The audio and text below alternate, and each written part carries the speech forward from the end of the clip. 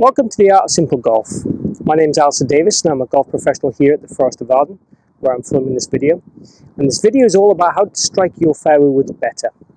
And in smaller terms, how to stop topping your fairway woods. I get a lot of my pupils say to me that they top their fairway woods and they hit their driver quite nicely, and they kind of ask me the reasons why. So what I want to do in this video is give you a simple conceptual reason why that happens, and then a nice little process to do on the golf course is going to help you strike your fairway woods better.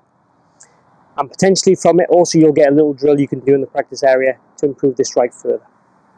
So I've got a 3-wood, and we're going to hit a 3-wood in a minute off the ground here and show you how we do that. But essentially the first thing I want to start with is the conceptual reason why people top their fairway woods. Now most people think they have to kind of sweep the ball up in the air and almost lift the ball in the air to get it going forward. And that's kind of their view of success. So then we get these golf swings that very much look like this. And they're hitting up on the ball too much with their fairway woods.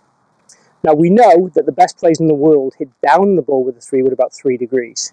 And then most of the amateurs I would see would definitely hit up on the golf ball. And what that does is really makes the club bottom out before we make contact. And we tend to see the body in this kind of shape, and there's very much a lack of weight transfer through the ball. So what I want to do when you play golf on the golf course is make sure you have a practice swing.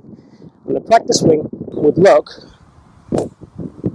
kind of like that, where we'd make good ground contact on the ground every time.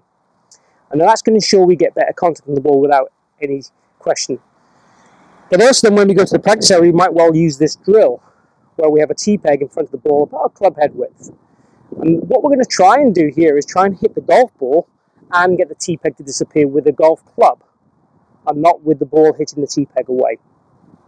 So in terms of our setup, we set up to as we would normal. So for a 3-wood, we want the ball position just right of center, with the stance to be shoulder width. And then from there, we want to feel like we hit a normal golf swing. I'm really focusing here on the tee peg, okay?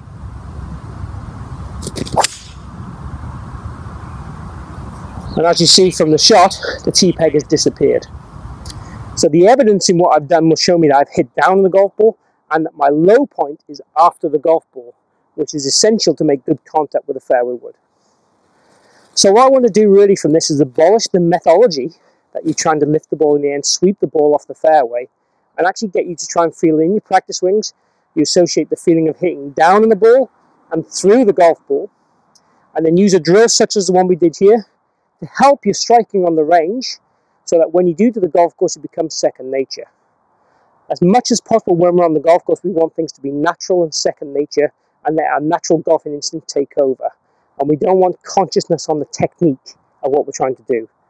So do a great practice swing that gives you feels and tells your brain what you wanted to do, then go into autopilot and execute the shot with commitment. Hope you enjoyed watching the video.